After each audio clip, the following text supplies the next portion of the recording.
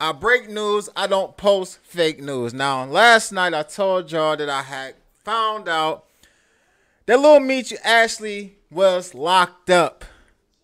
I had several busters in my comment section talking about, oh, Amadi, this ain't real. Amadi, you posting this and ain't nobody else posting it. First and foremost, let me just say this.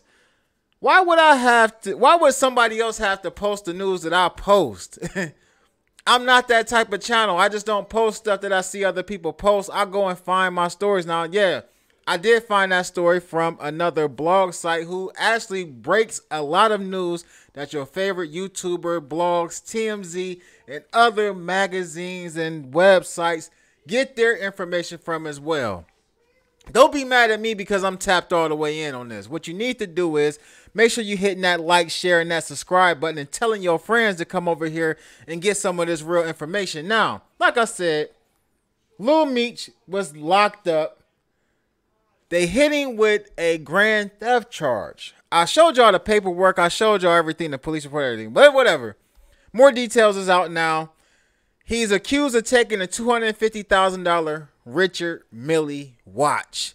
Now, I guess y'all gonna believe it now since TMZ is posting it. Now, on this TMZ article, TMZ saying that he took this $250K Richard Millie and got caught, leading to him getting locked up for the grand theft. Now, he's actually 22 years old. It says that he was handpicked by 50 Cent to star as his dad in the Stars BMF series.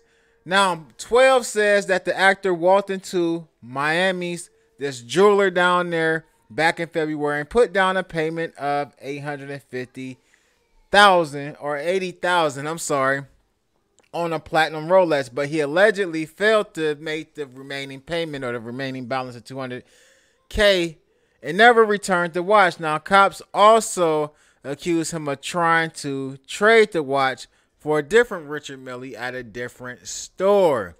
Records show that Meech was released on bond the same day, as I said in my video last night.